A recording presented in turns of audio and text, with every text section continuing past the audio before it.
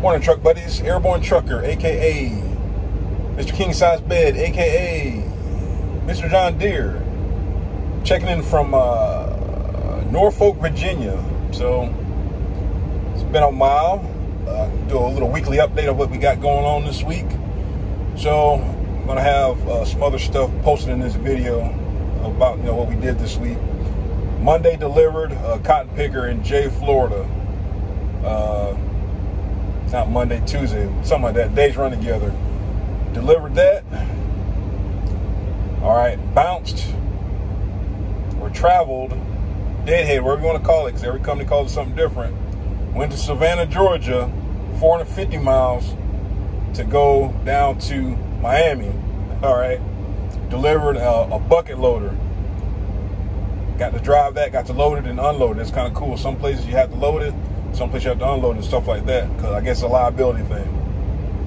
So, delivered in Miami, swung by Orlando, picked up mail, went back to Savannah, and picked up a battery. That's what it said on the paperwork. It wasn't a battery. It's a big-ass generator. It's like it's a cat generator. It's like 12 foot by 8 foot by 8 foot. 30,000 pounds with 2 boxes, 2 crates. Easy money, but the problem is, picked it up Thursday. All the days are running together. Anyway, I picked it up and I can't deliver till Tuesday with it being a holiday. So, easy load, but got to sit on it for 3 or 4 days. That's what kills you. It don't matter who you're working for, what you're pulling. When you have to sit on a load and that you can't deliver early, you can't get to the next load. But it is what it is. It's trucking. Sometimes you're the hammer, sometimes you're the nail.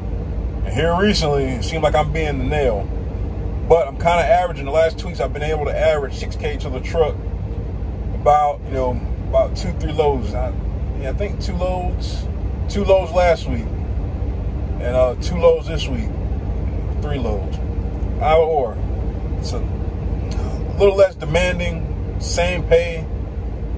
It is what it is. I've seen comments. Oh, man, you're not making any money in that oversized freight in TMC. Yes, you are correct. I understand that. The main reason why I'm doing this is to get experience. You get the experience, you go somewhere else. It's all about having the experience. So, me pulling these, 14-foot high loads and 12 wide loads and stuff like that, it's just getting experience. One day I might move on. I always talk about that in other videos. I might move on. TMC's not for everybody. You move on, you do bigger and better things. You got to do what's best for you and your situation. I say it time and time again. The opinion you should always follow is your own. You can get advice, from other drivers, but the opinion you should always follow is your own. Do your own research. Do your due diligence. No matter who you decide to drive for. If you want, even if you buy a truck or whatever the case might be. Now I'm getting off on a tangent, but do your due diligence. So, I'm going to deliver this Tuesday. And I have no idea where we're heading next. Like I said, I'm still learning the quote-unquote lanes for Specialized. So, might bounce up to the port, Dundalak. Might bounce to Ohio for a grain car. I honestly don't know. I think there's some school buses somewhere around here. I honestly don't know. So, there'll be another video on that. Overall, though, can't complain. It is what it is. Fairly simple. Thanks for everybody for watching and tuning in. I still have that damn headset. Nobody has wanted this headset. I can't even give it away. A free freaking headset. Nobody has come up to claim this Blue Parrot headset. Hey, I still have it. It's back there somewhere. But it's Saturday. One thing I want to touch on right quick. When you're driving, if you have the time, if you feel that you're getting tired, mentally or physically, or you had enough for the day, hey, stop driving, because you're dangerous. So yesterday I was driving. I started the day early, picked up all the good stuff. I stopped in out there on the border of Georgia to pick up whatever the case might be. I could have made it all the way here last night, but it's a new place. I wasn't sure where I was going. I wasn't sure where I was going to park at. And me personally, I don't like driving somewhere when it gets dark and I'm not, not sure where I'm going. But if you get tired, you're frustrated, hey, shut it down. If you have the time to drive the next day, hey, just shut it down. If you're not mentally aware or mentally alert to drive, hey, just shut down. That's what I did. Stopped in Kenly, North Carolina last night. Got up first thing in the morning about 6:30. Got back on the road. Finished the last 3 hours. No big deal.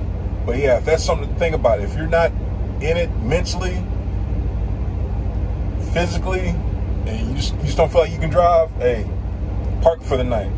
Because I felt myself, driving, and you start, you get tunnel vision. You start daydreaming. Next thing you're like, oh shit, you done drove an extra to a mile or two and you don't even remember it. But that's dangerous. Like I said, if you get to a point to where you don't need to drive anymore for the night or for the day, hey, just shut down. Even if you just take a break, a quick little 30-minute break. But I was already, had things on my mind. I was like, I just need to go ahead and stop for the night, and finished up today. So yeah, but we are in Norfolk, Virginia, parked at a truck stop. It's called, oh shoot, cover up the camera. Big Charlie's Truck Plaza. It's 5792 Northampton Boulevard, Virginia Beach, Virginia. The delivery's at the port. It's like 10 miles away. Parking here is $15 a night.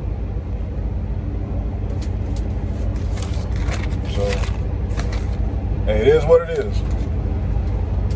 Cost to be the boss. Guaranteed to have a spot. There's trucks everywhere. It says parking for 500 trucks. It's possible. I didn't even venture that far. First parking spot I found, I could get in with this RG, and I was went ahead and parked.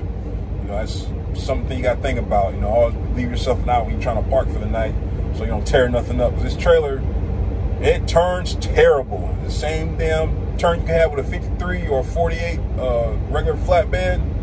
It's totally different with an RG in.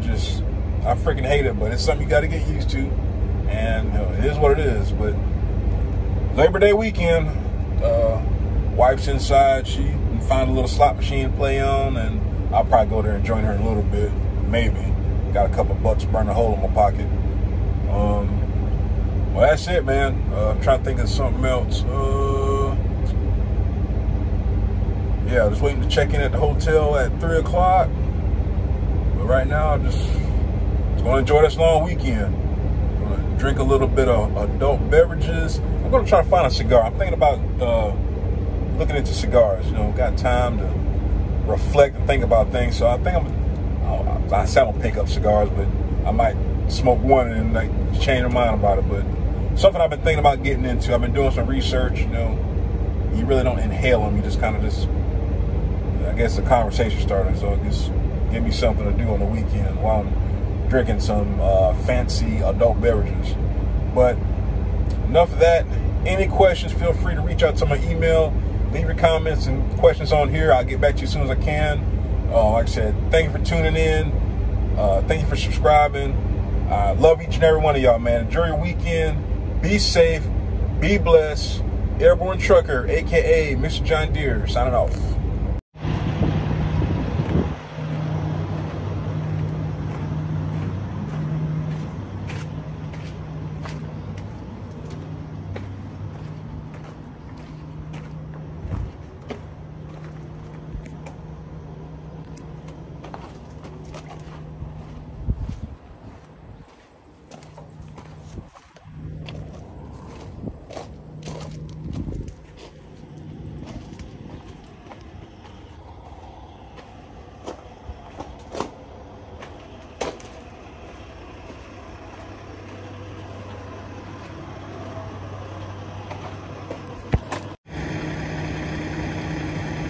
Morning, truck buddies. Airborne Trucker, aka Mr. John Deere, checking in from Jay, Florida. Jay, Florida, another cotton picker. CP770. CP770. Detached, waiting to get unhooked.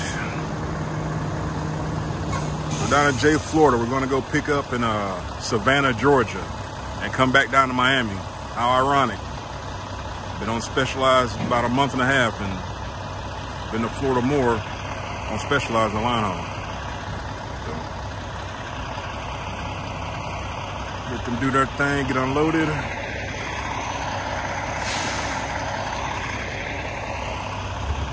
right back.